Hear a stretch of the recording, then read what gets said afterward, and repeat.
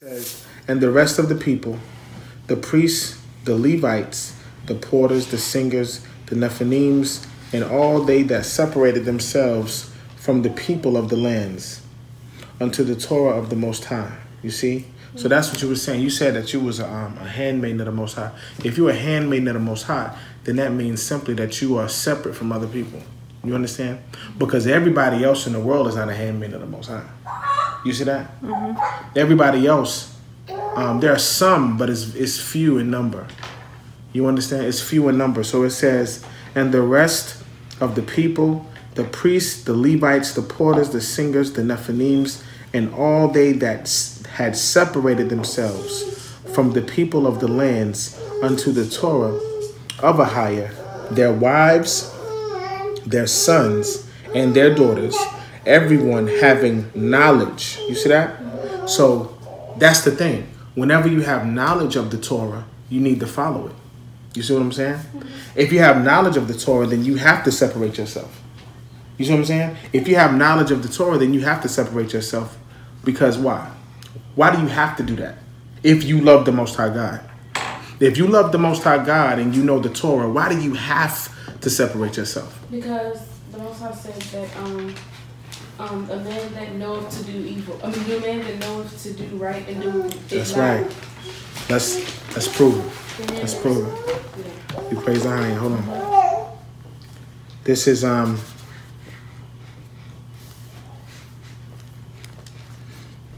James chapter 4. It says in verse 17 says, therefore to him that knoweth, right? Therefore to him that knoweth to do good and doeth it not, to him it is what? Sin. Yata. It is sin. That's right.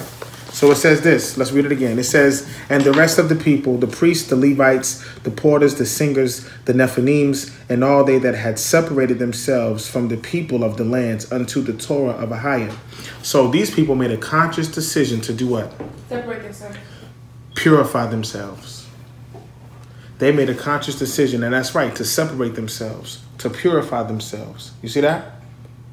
Yeah. The scriptures say what? Touch no man suddenly. Keep thyself what? Pure. Pure. Keep thyself pure. We don't touch what they do. You see what I'm saying? We keep ourselves pure. It says, their wives, their sons, and their daughters, everyone having knowledge and having understanding. You see that? Not just knowing the laws, but understanding why you have to keep them. You understand? The Most High God said he gave us these laws to see if we would keep them or not, to see if we would follow him or not. That's why he gave us these laws.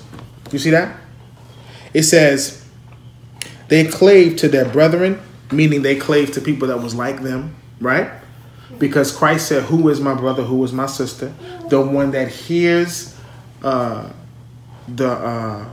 words of the Most High and keeps it. You see that? It says they clave to their brethren, their nobles, right? It's like, you know how when you're dealing with Romantic understanding or Grecian understanding, when people say noblemen, you think about people riding on horses and looking funny, right? But they got that from us. They got that term from us, noblemen, kodash men, noblemen, noble in everything that we do, right?